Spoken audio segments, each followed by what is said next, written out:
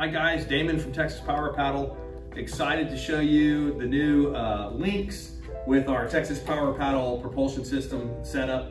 Obviously the Lynx is a really nice, stable platform, and you guys are probably pretty familiar with it, but just to point a few things out, to add our Power Paddle system to it, you're gonna remove the fish finder cover on the bottom, 2 screws, that comes off, and then in essence, you're going to install our Remora system for the Hobie Lynx. And this screws in to the plate, and when you turn the unit on and it's in the water, the motor pops out and deploys, and then when you shut the unit off, it retracts. Now this only happens when it's in the water, but obviously when it's retracted, you've got great clearance there and you almost don't even know you have the motor. When you do install it, the motor cable comes right through the kayak hole here underneath the seat, and then you can route it back to your drive control case. This is shown with our optional case mount, which has it standing upright. You still insert the connectors the same way, insert and twist for both the throttle and the motor.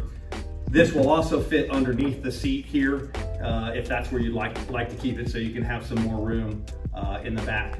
Our throttle, as you know, all of our throttles mount onto the rudder handle. No different here, other than on the Lynx you can move the rudder handle to the left or the right of the seat, which is a nice feature. And that just clips on and you're able to control your throttle proportionally. The core features here, this will drive the Lynx about 3.5–4 miles per hour. Obviously you can use your Mirage drive with it, which is really nice. You can add a little to it, or if you just want to get exercise. And then this system will last up to 8 hours depending on how you're using the throttle. And there's a few little accessories you can add. Obviously you can add our 2-part weed guard, which is nice because you can take the weed guard on and off if you're running in really weedy areas. We also have skid plates. If you drag your kayak a lot, these skid plates attach to the front and rear of the system and give your kayak and the motor just a little bit more protection.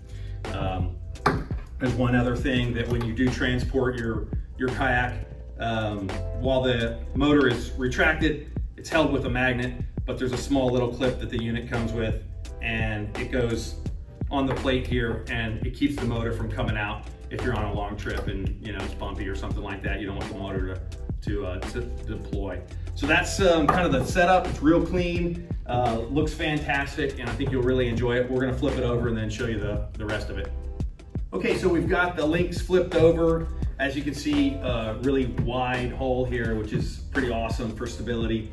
And then here's the Remora. It's already installed. It's got the optional skid plates here, but real simple. As you can see, it's really flush. When you turn the motor on and it's in the water, the thrust causes that to pop out and lock into place there. And really, you're only looking at about 4 or 5 inches of clearance. If you feather your Mirage drive there, you can get into some really shallow water. Obviously with all of our retractable systems, if you hit something, it'll go back like that. Also, when you shut it off, the motor goes into a short burst of reverse and locks back like that. So that's our Remora for the Lynx.